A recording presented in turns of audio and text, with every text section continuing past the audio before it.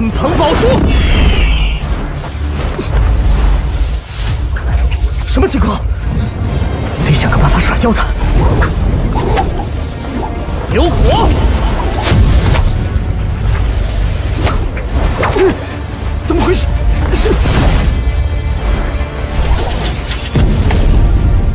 八凶阵！来的目标是你，动不了。看来我不会遭受攻击。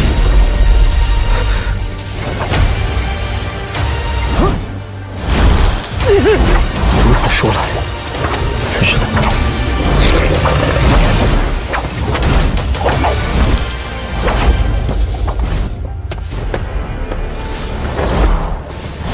遇到良机，老规则显化，倒成了千载难逢。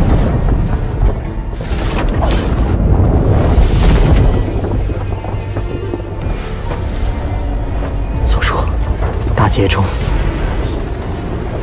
果真如柳人，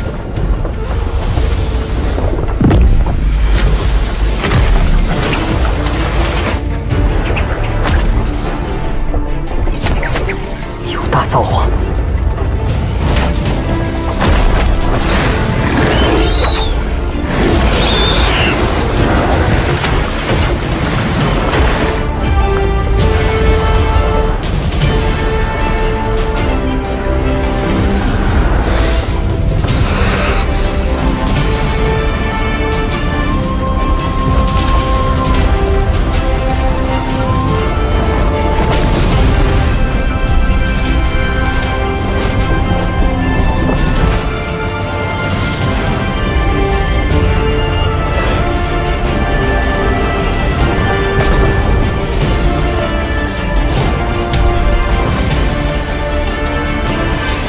这道规则果然不同凡响。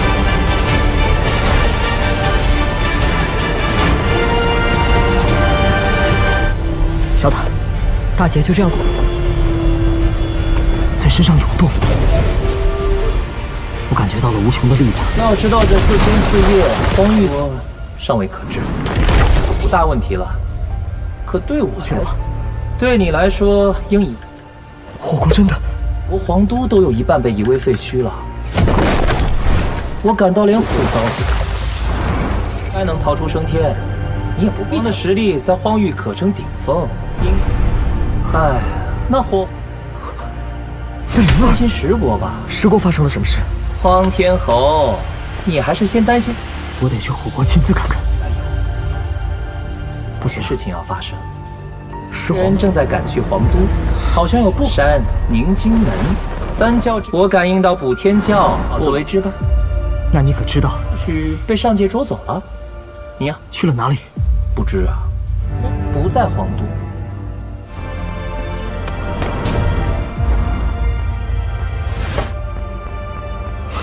上界到底为什么要捉拿那些下界的生灵？感觉这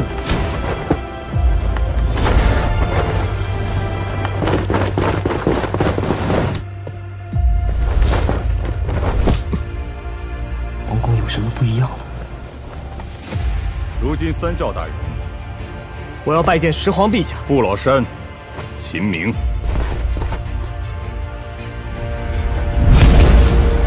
等新皇召见，要见陛下，正在辅佐新皇登基，我等也可以助你成为新皇。小石，只要你愿意，难道是因为这小子？守护阵法闪烁不断，其他，不会，只需为不老山出一些力而已。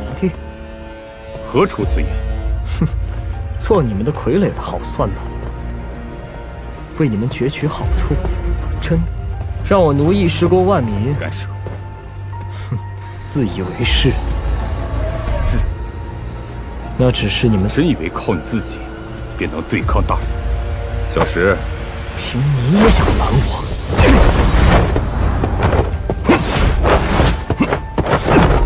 让开！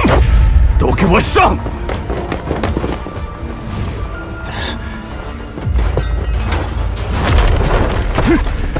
在我娘的份上，我不杀你。如火。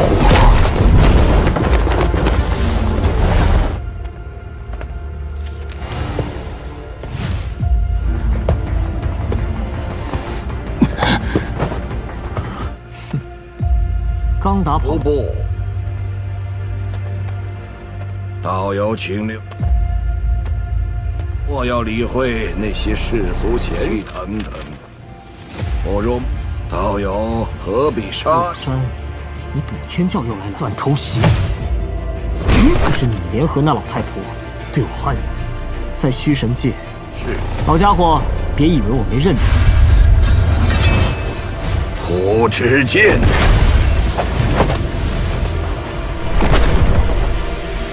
还不收手！道友，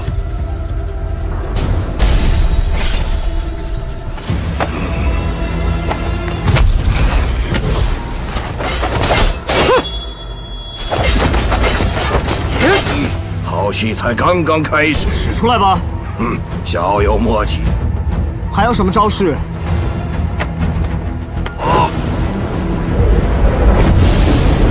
闪之法，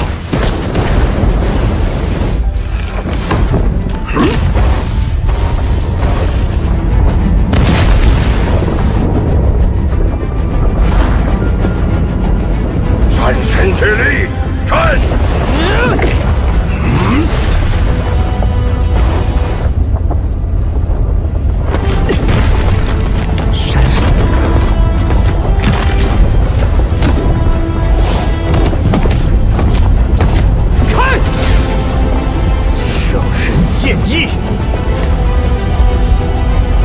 说，仿品罢了。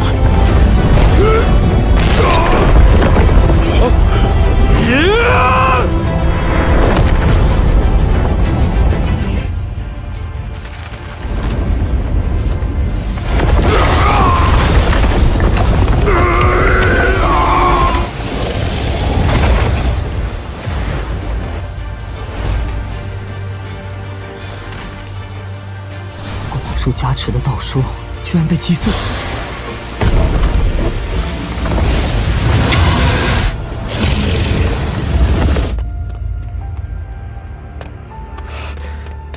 这陛下留下了什么东西？等等，野卢，劝你迷途知返，宁荆门，了凡。道友且慢。今日拦我者死为一派。观来此。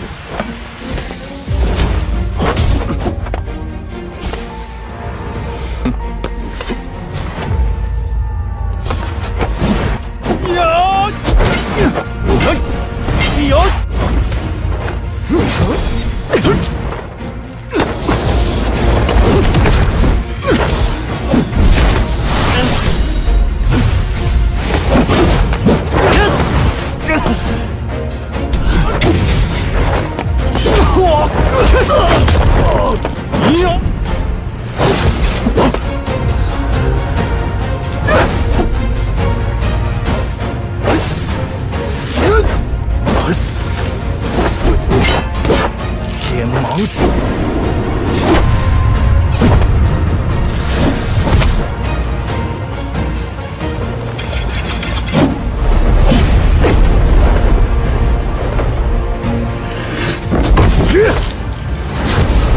法器，金身宝相，惊魂。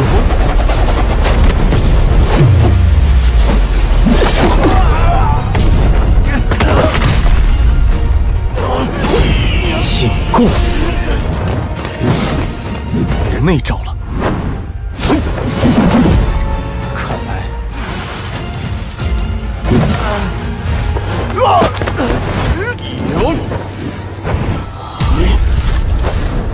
休得逞凶！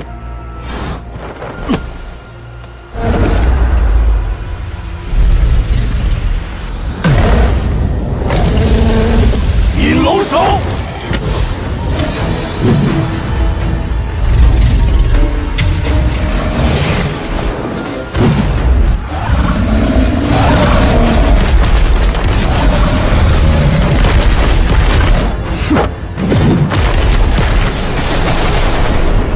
准备好了吗？我这都奈何不了他。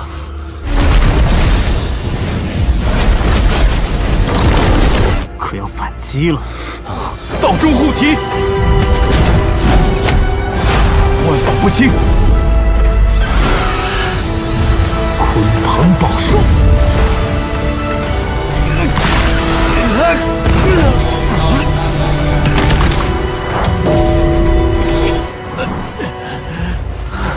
有些本事。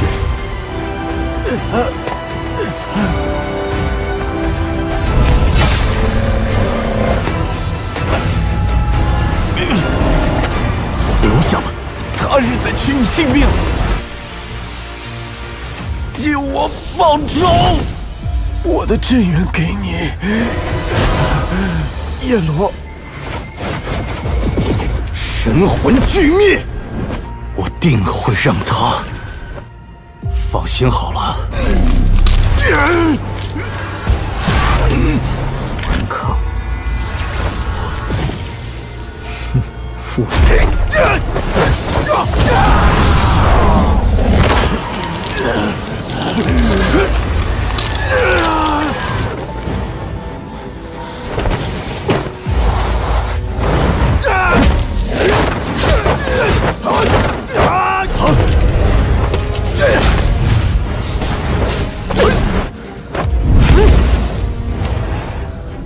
不简单，我宁静难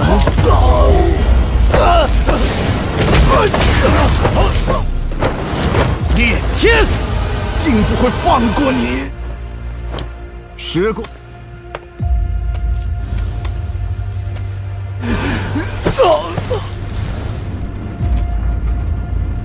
阻挠我登基吗？天侯，你也要来？荒天侯，请见。荒。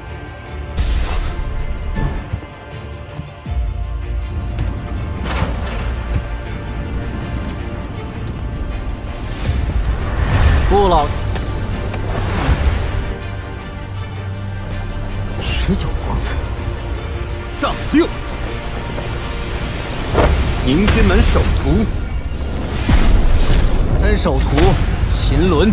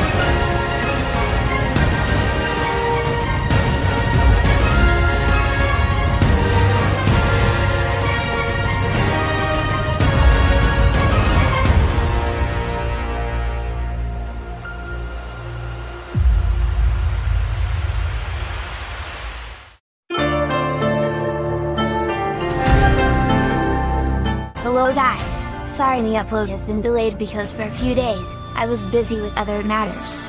Welcome back to the 9 Clouds ID channel. Okay, let's just continue with the discussion, this time it's about telling the surprise of the 64th episode of the Perfect World anime series. In the previous episode, Xiao and Yu and Xyloid started to show their concern for each other. They separated because the great disaster of the desert was about to arrive.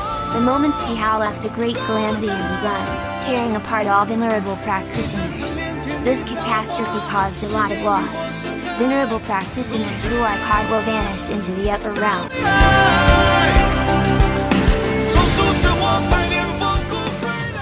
In this episode, Xiao was still trapped in a great desert disaster. Xiao was still fighting the desert disaster. Suddenly a golden-headed dragon caught Xiao, tucked him in with his tail.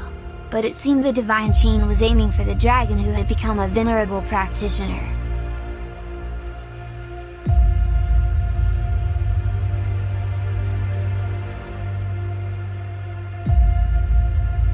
Xiao let go, then he remembered the words of God Lu.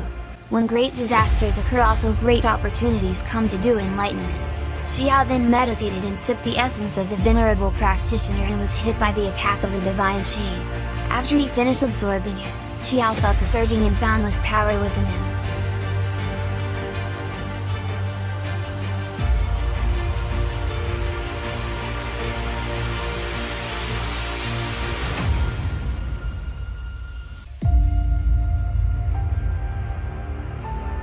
Xiao then takes out the divine storage where Xiao Ha is hiding and says the catastrophe is over. Xiao Ha replied that this matter should be no problem for Xiao, however to him it is still unknown. In 4 days 4 nights the desert Wanmei has suffered a catastrophe. He felt that half of the Fire Kingdom was crushed to rubble.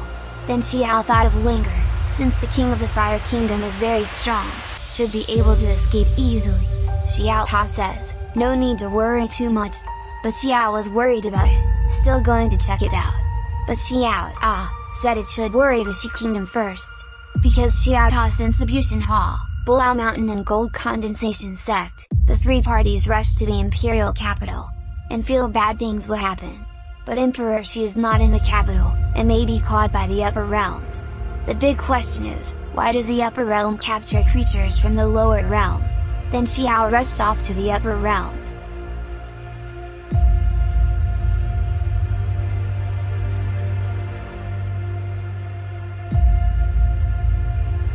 Long story short, Xiao has arrived at the palace.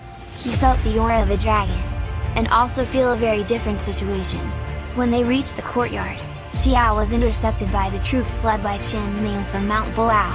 Xiao said he wanted to meet Emperor Shi, but Chen Ming said the 3 practitioners are helping the new emperor to ascend the throne, and if he wanted to meet with His Majesty must wait for the call of the new emperor. Because the guard formation is always flashing due to Xiao's arrival, Chen Ming says he can help Xiao to become the new emperor. But Xiao refused because he thought he would be made a puppet and ruled it by Bulao Mountain.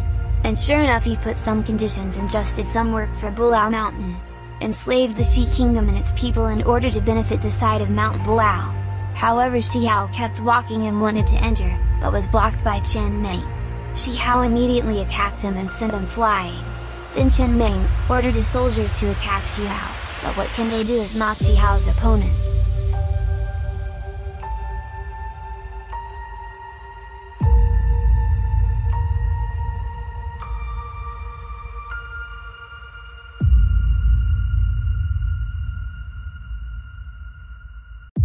Xiao entered the second gate and was blocked by one of the elders of the Bushan Hall, and Xiao remembered that in the Void Realm they were the ones who wanted to kill him.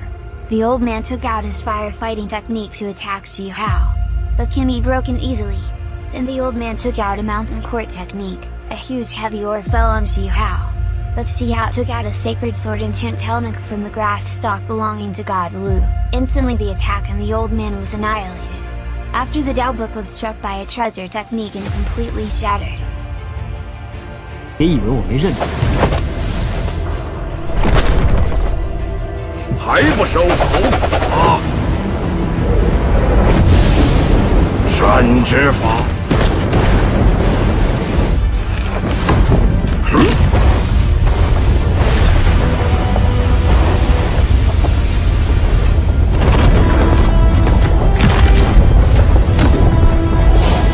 拼罢了！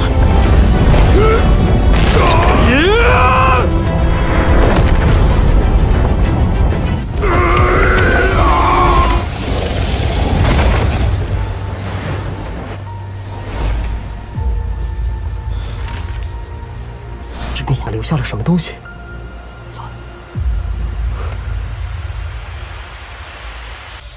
Just as she wanted to continue to meet the Emperor, he was again blocked. This time it was the people from the Gold Condensation Sect that was Lin Fan and Yi Luo. They advised Xiao to return and not to push himself to meet the Emperor.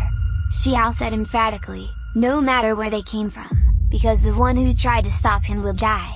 There was a fight between them. The attacks of the sect people were not even about Xiao. They also issued the Adalan technique, namely the dragon guiding hand. But as usual, failed and failed again. Xiao took out a Kunping technique, and made one of them die. Before dying he passed his power essence to his partner, his energy power increased greatly. That person became stronger than before and made Shihao a little serious. But still no match for Shihao. He lost and was lost.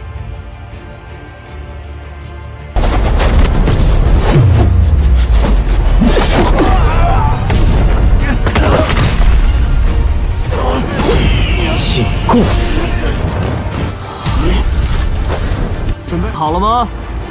我这都奈何不了他。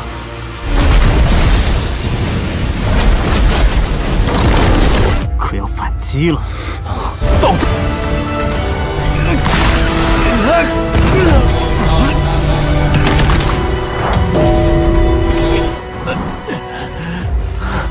有些本事。我的镇元给你，叶罗。神魂俱灭，我定会让他。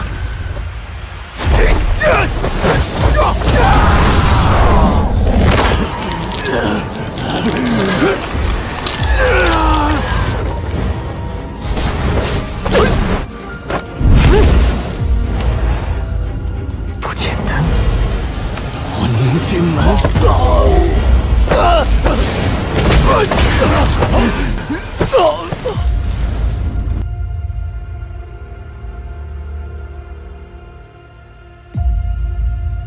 Then Shihao saluted in front of the palace and asked to meet. But what came out was the 19th prince named Shichong who wanted to ascend the throne. Then one by one his supporters appeared, the first being the disciple from Mount Balao Chanlin. The second was named Zhonglu from the Gold Condensation sect. The last one was a beautiful girl Shihao had met before she was a representative of the Bushan Hall. Then soldiers from the Shi Empire or the Stone Empire surrounded Shihao.